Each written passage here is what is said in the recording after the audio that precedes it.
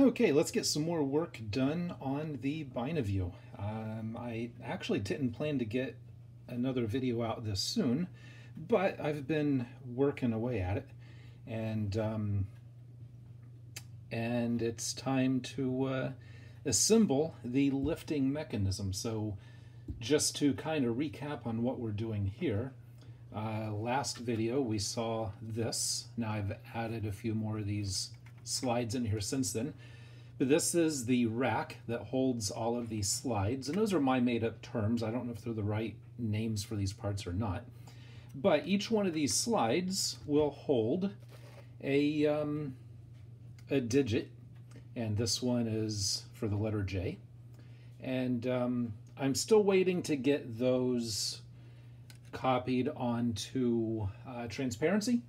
I kind of tried it myself here at home and it did not work because I have an inkjet printer, and the plastic that I put through it, the ink just smeared.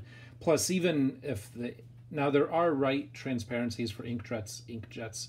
I did a little bit of research online, and there is inkjet transparency paper, which I don't have. But even if the ink would have dried, it was really thin and light kind of shined right through it. And so what I plan on doing is I plan on going somewhere, a professional print shop, and have them actually print the transparencies for me. But because of the stay-at-home thing going on now, this project is not more important than not helping to spread COVID. So that can wait. I don't know when I'll be able to get to that point. Until then, I've just been printing more of these slides here. Now, if the transparencies don't work, because that is a concern, I'm going to have 40 layers of transparencies. Now, theoretically, the transparency is clear, so should 40 sheets. But realistically, there will be a lot of what's the word I'm looking for? Not transparency as you stack more and more layers up. So, just in case the transparencies don't work, plan C is to 3D print them. Here's a 3D printed mask, and if we take another one and we put it over top, you can see that if you line them up just right, it's completely blank.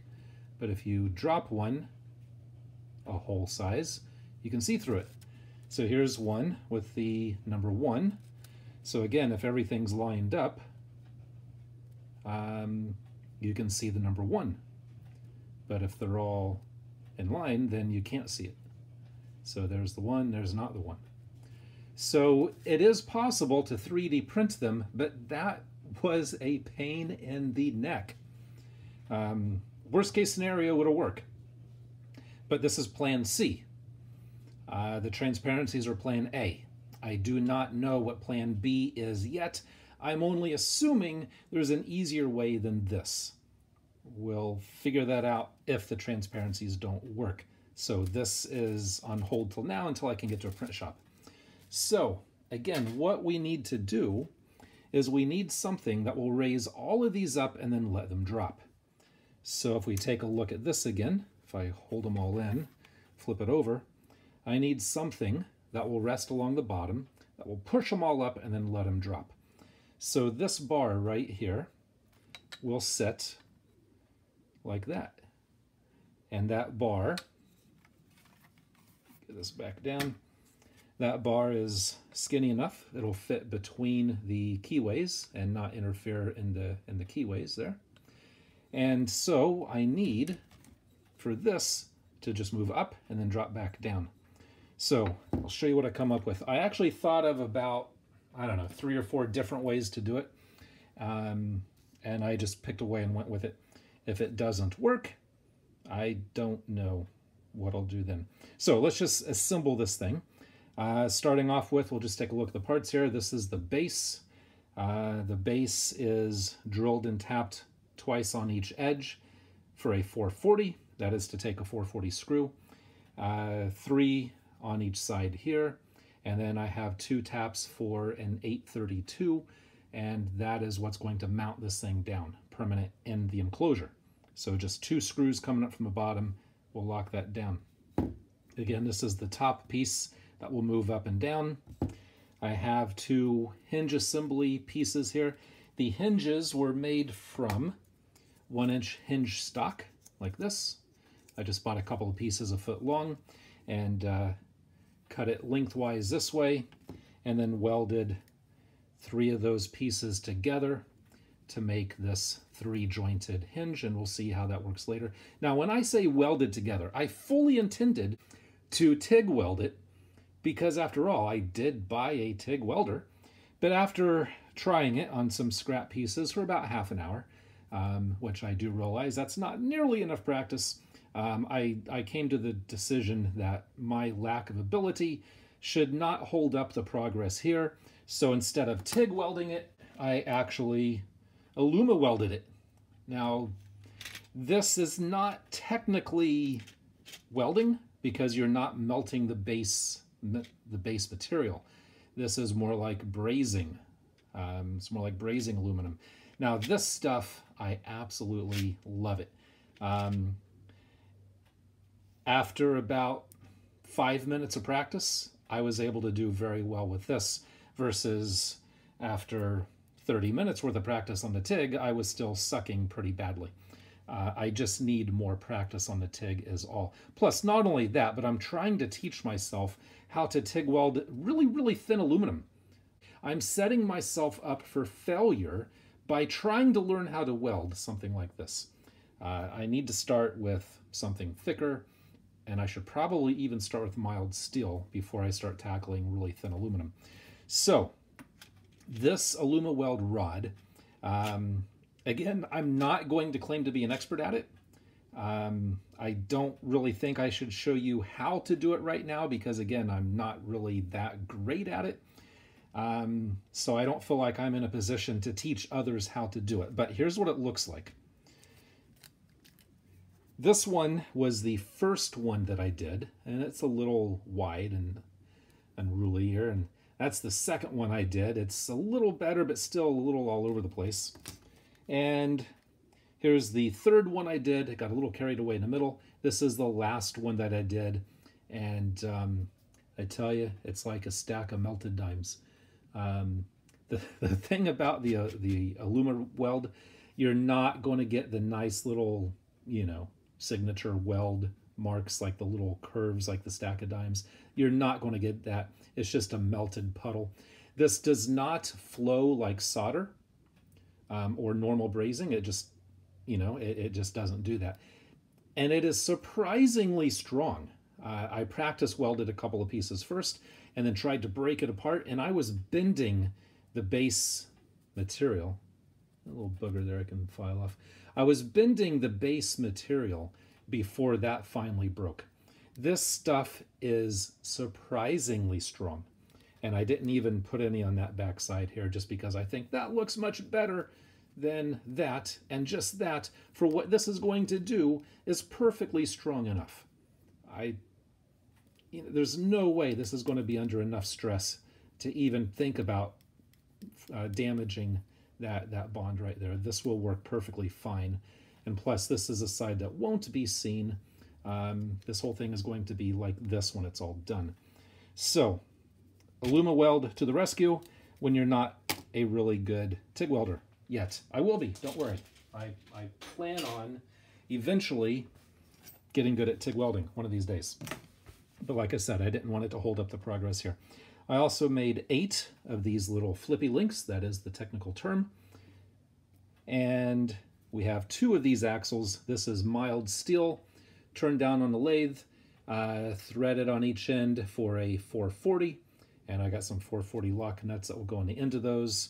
And these little flippy links go on the shaft of there. And again, 2 of those. And drilled in the center and tapped for a 632 thread, and I have a 632 rod there. So let's start assembling this thing. First thing we can do, and plus the rod, cut a slot in the end and drilled it for a little cotter pin. Not sure if I'm going to use that feature here or not, but let's get this thing put together. First thing we want to do is put the hinge pieces on the base plate. And we'll take one of these here and one of these like so. Notice it looks like a mistake. Well, yeah, you'll notice on the actual hinge stock that I used, it has holes in it. If I would have known better, instead of 1 inch, I would have gotten 1/4 inch with no holes. That hole, that spot that you see there is where one of those holes was, and didn't catch it till after I put the hole in there. That's okay. It'll still work. No big deal. It just looks like a mistake. But that's only because it is.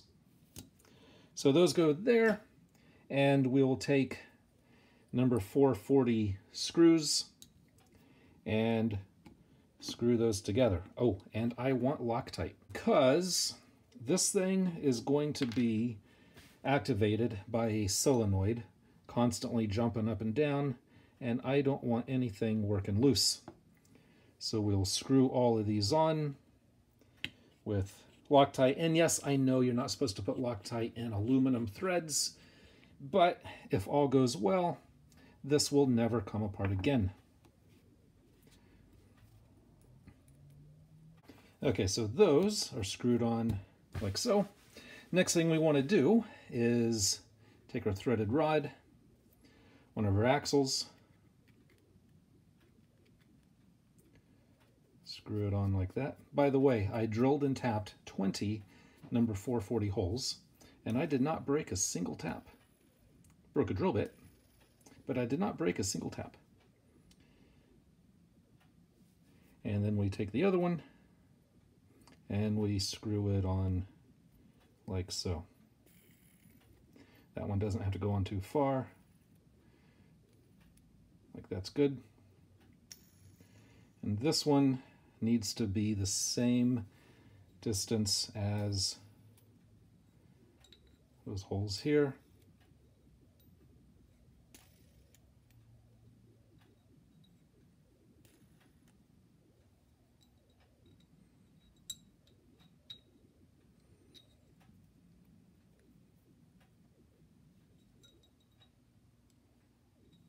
Like that. Next, we're going to take our flippy links. We're going to put 2 on each one. There it goes, a little bit tight. Like that. And a Fibro Lock nut.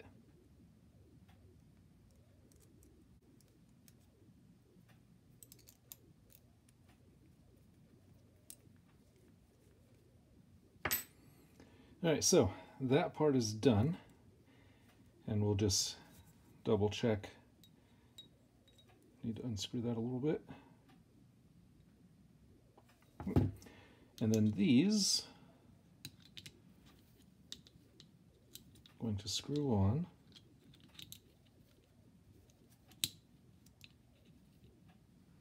Right there.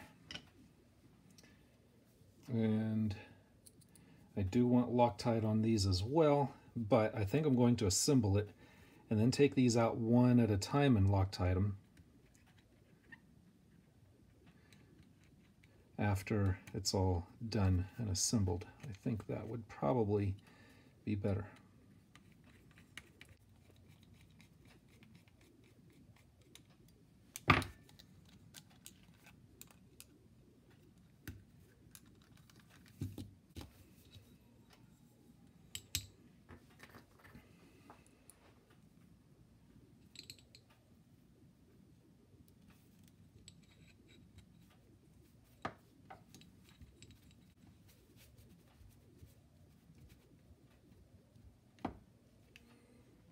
Why is that so tight?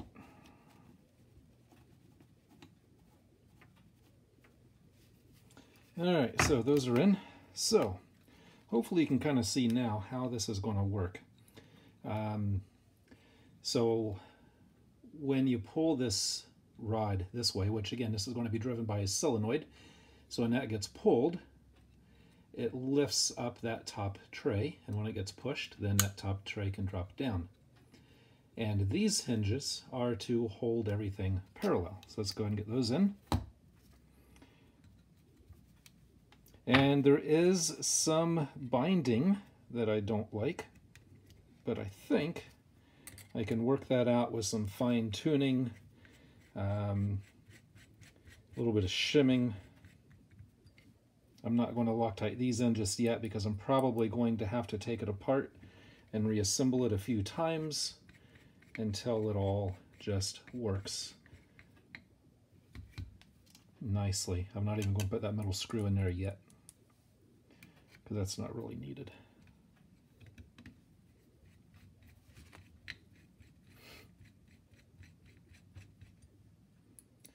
Now, originally, these that I'm screwing on now were going to be on the bottom of that bar. I'm going to get these tight.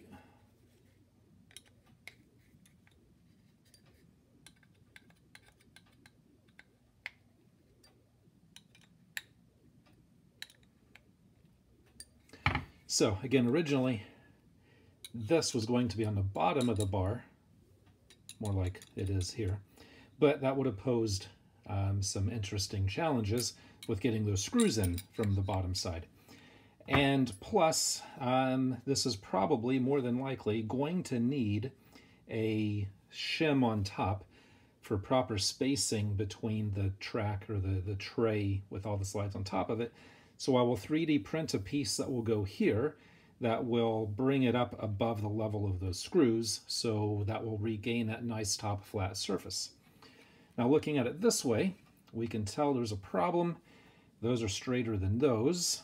So to fix that, I bet if I unscrew the rod,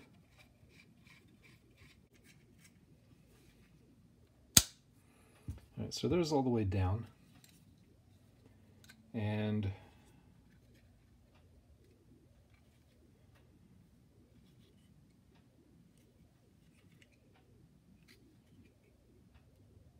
it's all the way up.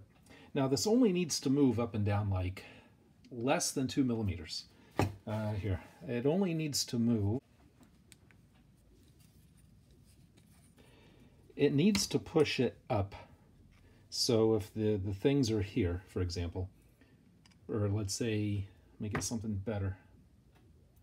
If it's in like that, it only needs to bring it up high enough to allow that to flip over. So it only needs to move like that much, no more than that much. If it moved more than that, it would just fall, the things would fall out. So it only needs to move like, let's say that much. Let's just make it 2 millimeters right there. It only needs to move 2 millimeters. We could still say 2.5.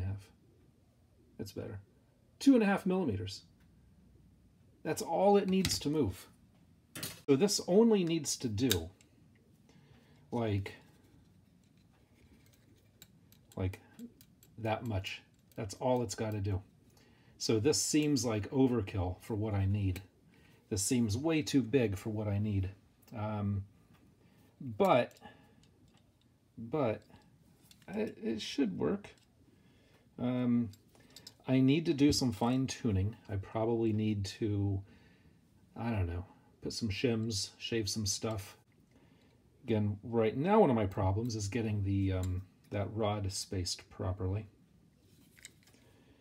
But we'll get it. It'll work. There's a few minor little issues, but it'll work. I just gotta tweak it a little bit. But that's the plan for now. That's and again, that will be setting. That will be setting under all of those, like that. So, anyways, now I did order the solenoid. I'm just going to see if I can get that rod back in there. I did order the solenoid to pull this to lift it up, and I ordered a 12-volt solenoid that was rated for 20 newtons, which is about 4 pounds, give or take a little bit. Hopefully 4 pounds worth of pull is enough. And screw this back in. That'll work. Hopefully 4 pounds of pull is enough to just do that. Again, that's all it has to do, just like that. That's a really good demonstration right there. That's all it has to do. It's a little bit tight, but like I said, I need to clean up some of those joints, put a few shims in it, loosen it up a bit, and that should be good to go. So let's just verify from there. We're at 27.7, and then there we're at 31. So this right here is all it has to do, and that's not too hard to make it do that. That's kind of its sweet spot. Any lower it gets tight, and any higher it gets tight.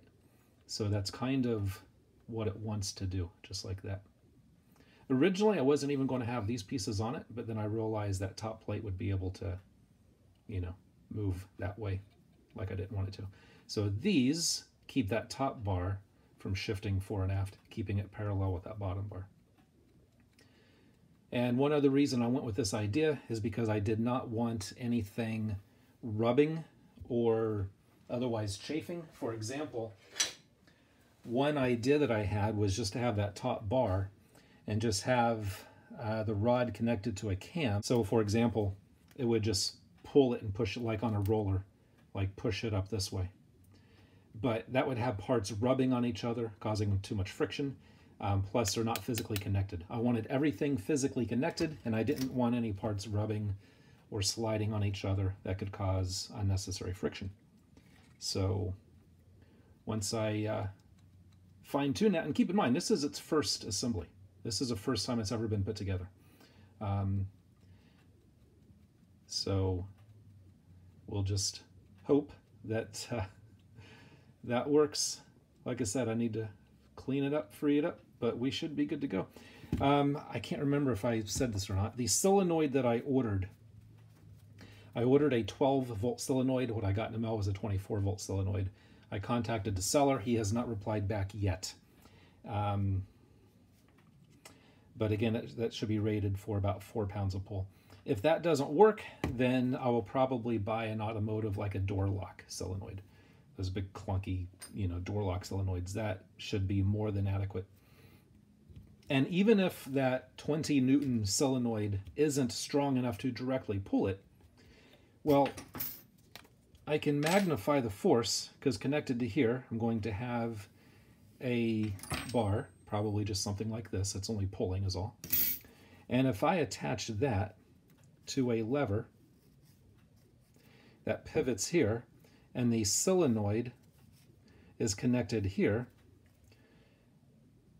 if that distance is twice that distance, well, that'll give me twice the pulling force. So I just went from 4 pounds to 8 pounds.